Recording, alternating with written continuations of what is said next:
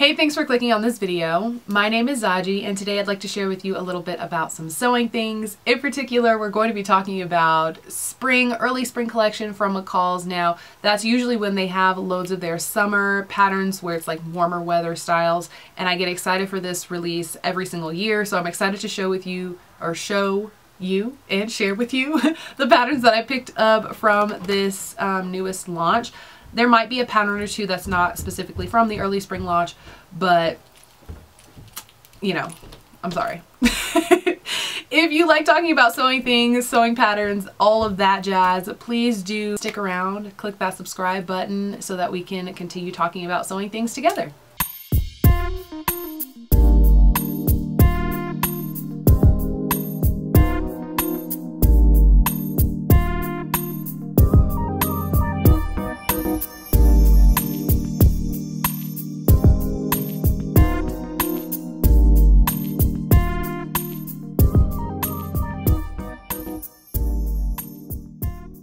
Okay, so I'm hoping everything is in focus. I did go ahead and connect my mic. It was not originally connected, so I'm sorry about that. So let's go ahead and get started. I'm just gonna go through them, how I have them on my desk.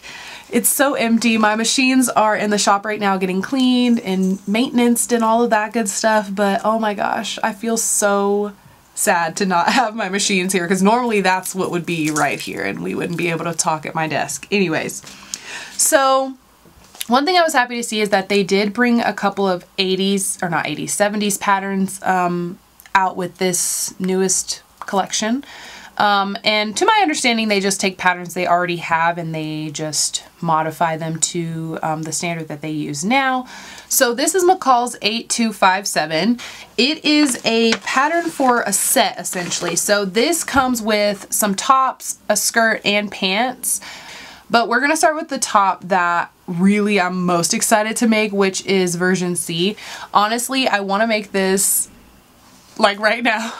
Right now, it's such a beautiful flowy top. So it's got kind of like raglan sleeves and a huge flowy fluted sleeve option. And it also has these kind of, I don't know, they're kind of like a square sleeve, but they hang in a handkerchief kind of style, gives you that kind of pointed with flowiness.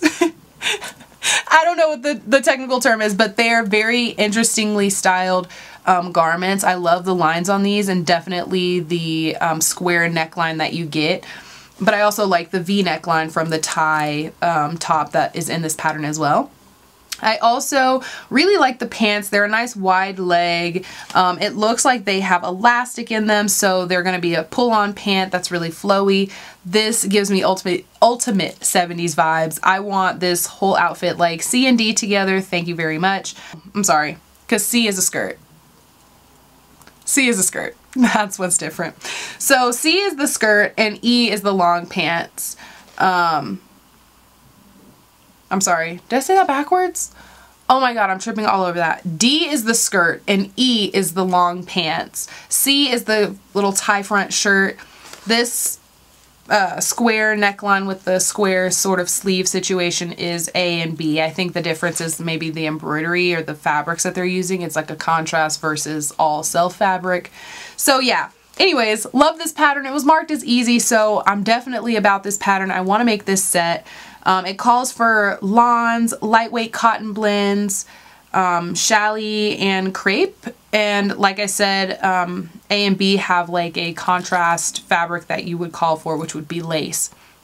So yeah, love this design. I really want to make this as soon as possible. I want to make a million of version C because that top only calls for about a yard and a half, under 2 yards for sure. And to get those real flowy sleeves, thank you, please. I would like to take that.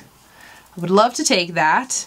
And it looks like the pants, since they are quite wide leg, it will take about 3 yards. So, you know, if you're doing the full set and doing it all in the same fabric, then, you know, you're probably going to have to get quite a bit. But I'm sure you have smaller pieces that would work to make these two separately and wear them with other garments. But oh my gosh, the way they have it styled with the tie front top sold me. I talked about that for a long time, but it sold me. I was so excited to put that in my cart. Just want to cut in here really quick because I always forget. Please let me know which pattern was your favorite in the comment section down below. I'm always really interested to see because you all know I gather loads of patterns and I collect quite a bit of them. So I'm always interested to know which one was your favorite. I do think that I'll start looking through the comments and see which patterns you all like to choose what patterns I will be putting up on my channel if I'm going to do another sew along, because I've been thinking about it and I want to do a pattern that you all want to see. So anyways, which patterns were your favorite from this video? Let me know in the comment section and let's get into these patterns. The next thing I'm going to talk about is McCall's 8255. This pattern is for a top.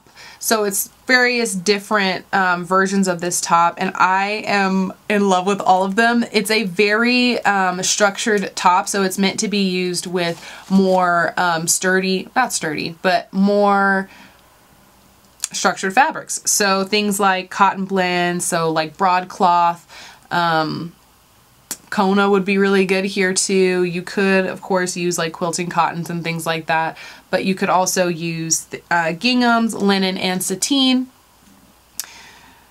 And it does have a lining, so this top doesn't have like binding or something to finish it. It is fully lined, and it is really beautiful. I just think it would be so cute in really any sort of fabric. If you wanted to do a solid color, if you wanted to do like they've done with like florals and things like that, I just thought it would be so pretty. I love the fact that it has a variation in a couple, in the sleeves. You have a couple of sleeves options. Wow, really stuttering over my words, y'all. It's been a while since I've been on here talking about patterns and I feel it. So you've got a sleeveless option, so it'd be like a structured tank, which I think would be so freaking cute over top of like wide leg pants or a cute little mini skirt or over jean shorts. Oh, yep.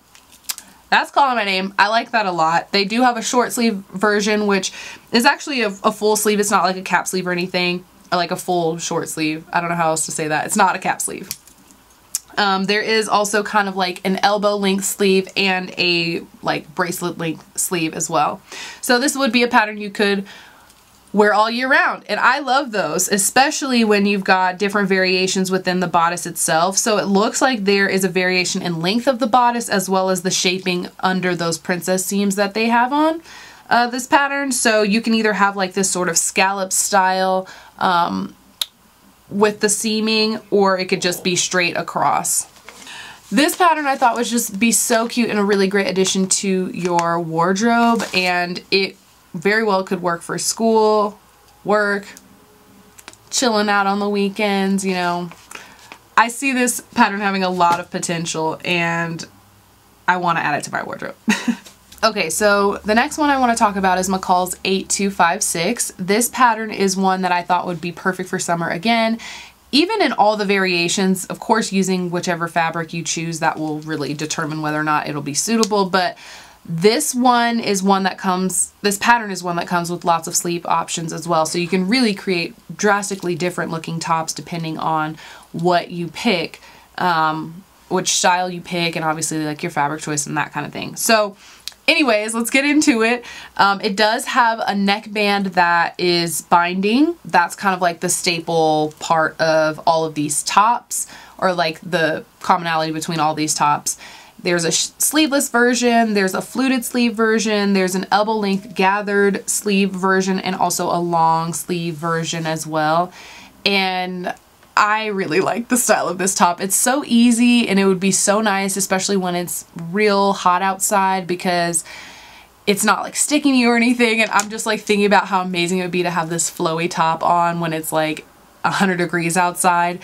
And they did the version A in yellow, which is calling my name, and I'm like, dang, do I have a piece of fabric big enough to make this? Like yellow fabric that I can make this with? But yeah, it's super cute. I love this style. I was thinking that it would be so great, like I said, for warm days. It calls for cotton lawn, which would be perfect. Cotton blends, poplin, and stable knits. I guess maybe for the longer sleeve versions I'd want to use a stable knit, because I'm like, that version A in a stable knit seems, I don't know, I guess Ponte's not that bad, but it wouldn't flow as much as like using a lawn or something like that. I'd venture to say that you could probably get away with using linen for this pattern as well, and that would be really nice. I'm definitely thinking about it in linen. That would be really cool. But it doesn't use too much fabric, even though it is quite a billowy, poofy, big top. So under 2 yards for most of these styles, outside of obviously the one with the long sleeves, because that is going to just take more fabric because it is long sleeved. But yeah, super obsessed with that pattern. I'm excited to make version A as soon as possible. Now the next dress that I'm going to talk about is one that I know I've seen loads of people already make, and blow my mind, because I've been obsessed with the versions that I've seen online already, especially on Instagram. But my gosh, this is McCall's 8252. I don't know if I said what the last one was, but this is McCall's 8252. It is a cutout dress that is connected in the front with a large ring. So cute. I really love this pattern. Now I've seen it be made in really bold colors, but also in solids as well, and I think it looked beautiful in both ways. So I'm definitely excited about potentially doing this dress. I've been thinking about the sleeveless version just all day and all night. I don't know what's stopping me. I do want to make one of these dresses pretty soon. It is an average style average difficulty pattern, so I'm guessing that's probably because you're putting in hardware and a zipper, so you would definitely need to feel comfortable doing both of those sorts of techniques, like working with some sort of zipper installation in general. But so cute. I'm obsessed with the cutouts. I love a good cutout and I love a good dress. But there are several different sleeve options. So you do have the more puffy style short sleeve, and then there is a more traditional style short sleeve, and of course sleeveless, like I said. The skirt lengths does vary quite a bit, and it looks like for C, wow, why did that look like, is it a split? Oh yeah, so for C there is a split, which is awesome. I like a good split, and it's a longer type of dress, but it's got your whole belly out. I love it. I love it. The fabrics that they recommend are cotton blends, poplin, taffeta, and sateen. Yes, all of those things. I'd also probably throw linen in there because you know how much I love linen, and probably challis too. Honestly, I can't imagine why you wouldn't be able to use challis for this pattern, and it'd be super cute. I want to make this dress either way. Not super fabric hungry. And like I said, you will have to get that, that ring, that, like, what size ring is it? Okay, it doesn't actually say on the back. So what the heck? Okay, it literally doesn't say what size ring you would need. So this would be like one of those trial and error type things. I would probably say this ring is 2 or 3 inches big. It's a pretty significant size. Definitely not something that I just have on hand, so I would definitely have to buy that separately, which, I mean, not a big deal, but why they don't tell you what? Okay, whatever. Still super cute dress. Still looking forward to making it. Let's move on to the next pattern. I spent a lot of time on there. Okay. So the next style is another dress. Now I've also seen a lot of really cute versions of this dress, and I'm like, dang, I want to join in. I want a dress like that. Because it's so cute. Like, this is one of those dresses that is definitely like summertime fine. Like, I'm trying to be, you know, on a resort somewhere, but also just, you know, hanging out when it's hot outside. It's super cute. This is McCall's 8253. This is a knit pattern, so it's meant for knit fabrics. It's got several different variations for the sleeves, of course. It's got like an elbow length sleeve, a long sleeve, and then sleeveless. You could probably, you know, cut off the elbow length shorter if you wanted to be a shorter sleeve, you know, and have 4 different options, but that's just throwing that out there. It does have a center seam through the front, which is how it does the ruching. So it has ruching for the top that comes with a tie, which I think makes that part adjustable. But underneath the belly button, or like where the waistline is, there's also some ruching that goes down the front a little bit as well. And I'm pretty sure that's just with elastic, so that stays constant. But so cute. I want to make this dress. It's so, so pretty. This would be one of those styles that would be perfect for a bamboo fabric, like a bamboo knit, a tri-blend. It would be really great in double brush ponte, super great in something real flowy. So like even a polyester blend, some fabric that has a little bit of like a drape to it. Y'all, why is my picture, and nobody was gonna tell me that my little, okay, whatever. Why is my picture leaning? Anywho, I really like this dress. I think it's super beautiful and so flattering and just really cute and summery, and I couldn't leave it. I wasn't going to leave it. There was no chance that I was leaving Joann without this pattern. So I'm really happy that I did get my hands on it. The next thing is actually for something. Okay, so I want to talk briefly about why I picked these pants up. And it's because I did see someone with like the cutest shorts like this, but they were, ooh, my God, but they were super wide leg with the pleats and everything. I don't know where she got them from. I was literally just driving in like a shopping center and this woman was walking to her car and I was like, oh my God, those are so cute. Went to Joann like a couple days later and I saw these shorts and I was like, oh my gosh, so I can have them. I have been collecting pleated pant and short patterns for a while because I really love the style of a wide leg short. And although I haven't made nearly enough, I want to make some more. I've been such a baby and not wanting to make any pants because they just do take so much more time than dresses for me. I don't know why, but I'm so particular also about fitting pants and things like that. So it's like, oh, y'all know I would just prefer to make the dress. So anyways, I did see this pattern. It did catch my eye. I am still collecting loads of pants patterns even though I haven't made pants in a while. This one is one that I had to add to my collection. So it's McCall's, oh, what's the number? McCall's 8260. And it is for a skirt. Is it? Oh yeah, one of them is a skirt. Okay, which one's a skirt? A?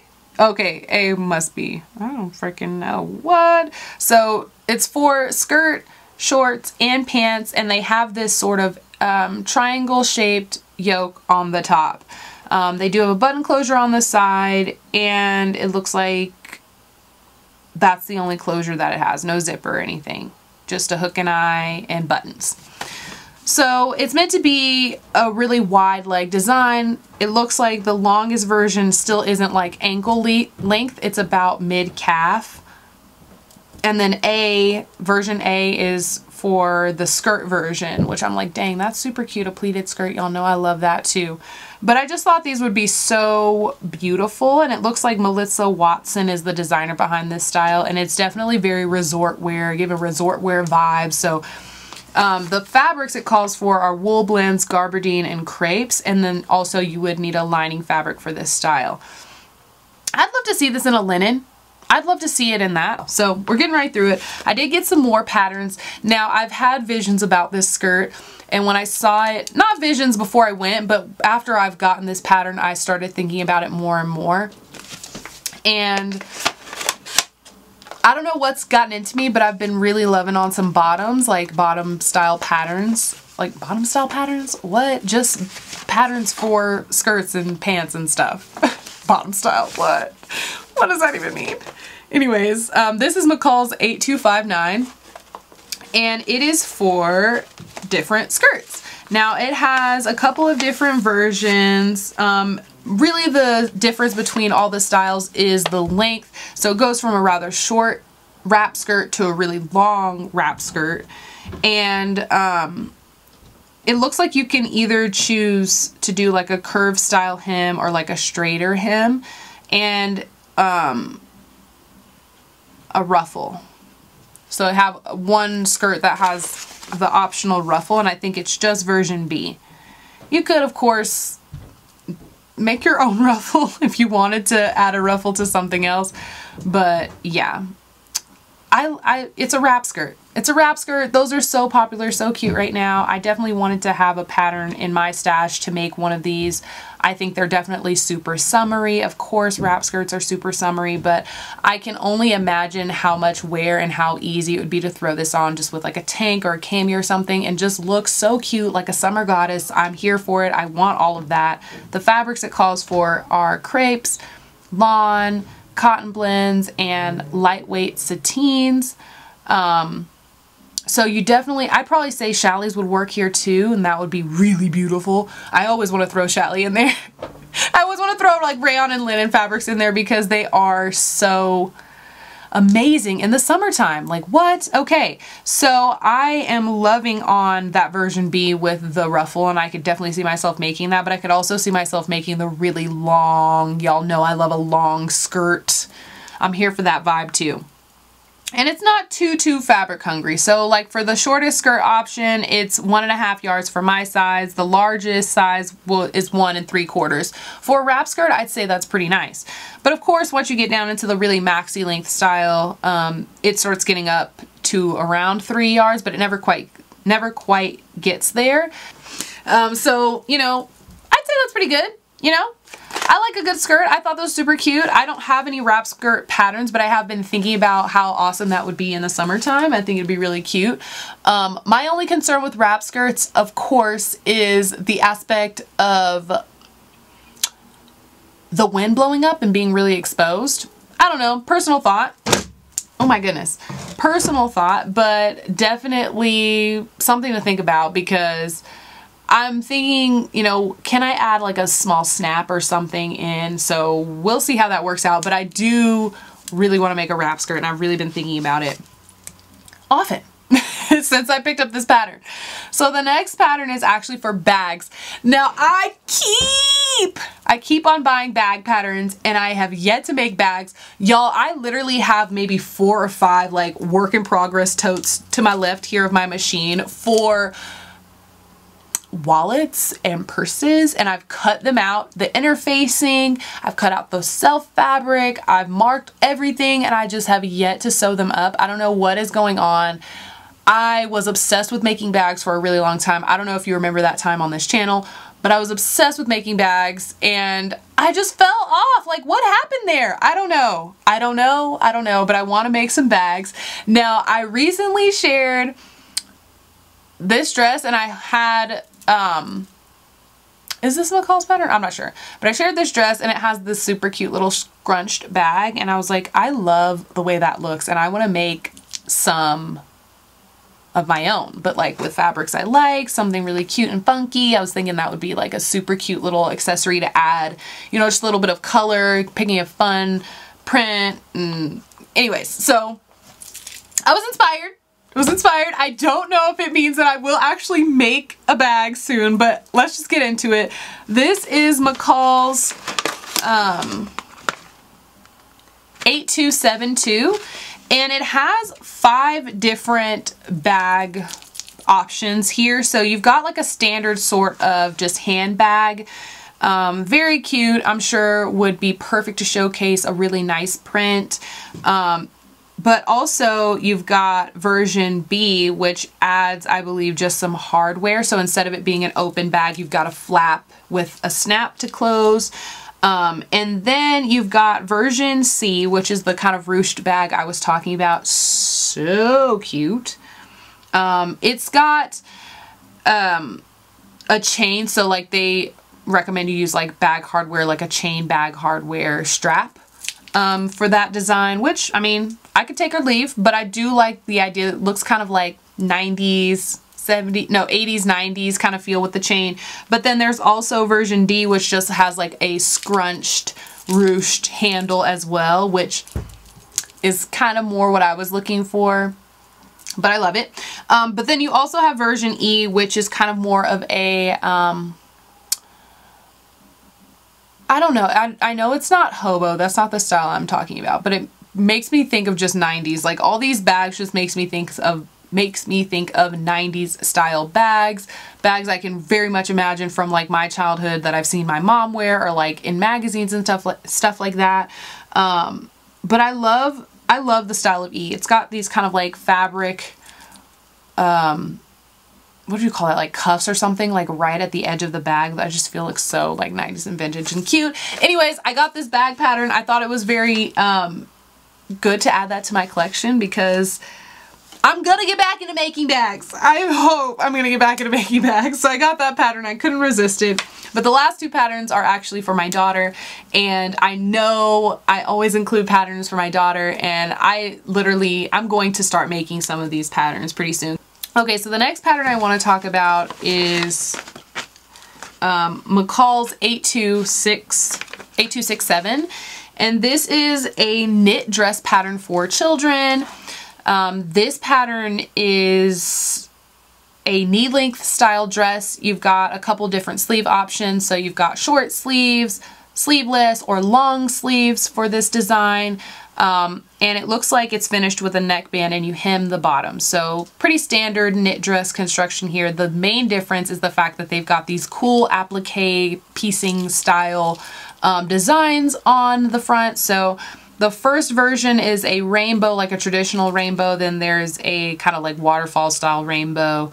And then there is a unicorn sort of hair and rainbow situation. Very cute. I loved all these designs. I know my daughter would love to receive one of these.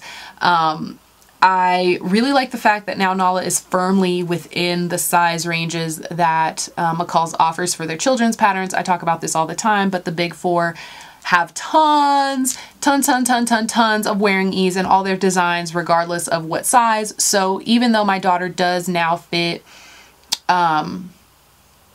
a 5T, which is definitely offered in this pattern, I will most likely be cutting out a 3T for her, and that would be 5T size in regular clothing and like other pattern companies and things like that. So the sizing is still extreme, still extreme, and I've been burned by that before, and I'm not someone who likes to make things that my daughter has to wait to wear. Okay, so the fabrics that this pattern calls for is 35% stretch knits, so like cotton spandex would probably work. Actually, you probably could get away with like 2% cotton spandex or 3% cotton spandex, or bamboo with, oh, I probably wouldn't use bamboo for this pattern because it needs to have a fair amount of stability, especially doing all those shapes and stuff for it to not look too warped. So yeah, like a cotton interlock might work out pretty well depending on what kind of cotton interlock you use. I am looking forward to making one of these because I actually really love this kind of like piecing situation. Like I really like doing that. And I made her a dress that was with paper piecing last year. And I really think I'm going to make her another one this year. I just don't have any real plans, but this could help me out because I do want to do some more sort of, it's kind of like paper piecing, but not really. Not really at all. Anyways, moving on, the last pattern that I'm going to talk about today is McCall's 8266. This is for another dress, but this is a woven dress. For this woven dress, it calls for cotton blends, poplin, seersucker, and sateen. Of course, cotton, quilting cotton would work really well here too. And y'all know I love to make knowledge dresses with quilting cotton. It washes so easily. It's very, very inexpensive. And plus the prints are super cute. And I like the fact that I can actually take her with me to stores that sell quilting cotton and her pick out her own things instead of trying to look online. It makes it a much bigger experience for her. Anyways, I'm going to go ahead and talk about this pattern. It offers several different super cute versions and I could not leave this one alone. So it does have an optional collar. They have a pointed collar and then a rounded collar with ruffles to die for. You obviously have the option to leave the ruffle off if you want just the rounded collar as well, but super cute with the ruffle. It also does have variations for the sleeves. It's got a standard short sleeve. It also has a sleeve that has like a little elastic on the bottom, but you still got a cute little ruffle at the bottom, like below that. I never know what to call those, but it just adds like a really cute frilly touch to the bottom of the sleeve since the elastic kind of gathers it in. And then there's also a long sleeve that has elastic at the wrist. There's also a couple different variations with the skirt. So they've got a standard skirt and then they've got a ruffle skirt. So cute. Oh my gosh. And in the sample, they made it in a strawberry print fabric and I am obsessed. I think it's so cute. I think this dress is so cute. I definitely want to make one for Nala. I'd venture to say that if I just left off the sleeves and did some binding to close that arm side, that I could also make this sleeveless, which is probably what I will lean towards doing. But I don't know, that kind of ruffly short sleeve situation is cute too. We'll see. But I love this fabric, or I love this pattern because it's just super cute. It's just super cute and girly. It's got a button closure all down the back. I probably would use like snaps, so it would make it easier for my daughter to do it herself. But yeah, it is marked as an easy pattern. So this is definitely one that I would recommend if you got some littles in your life. That dress would be so sweet, especially for summertime. But also, like I said, because it has that long sleeve version, you could make some for cooler weather as well. But that's it. Those are all the patterns. Let me know which ones you liked down below. Please let me know if there's any patterns from this launch that you think I missed and I need to go back and get ASAP because what was I doing? Yeah, so that's the end of this video. Thank you so much for watching and I will see you all in the next one. Bye-bye.